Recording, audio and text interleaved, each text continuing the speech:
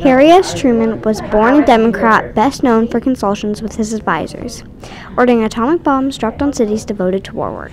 Before he started his political career as a county judge, he fought in World War I as a captain in the field of artillery. On June 28, 1919, he got married to his wife, Bess Truman, and later on had his daughter, Margaret Truman. On April 12, 1945, he was the 33rd president elected due to the death of Franklin D. Roosevelt, and was then elected for 2 terms.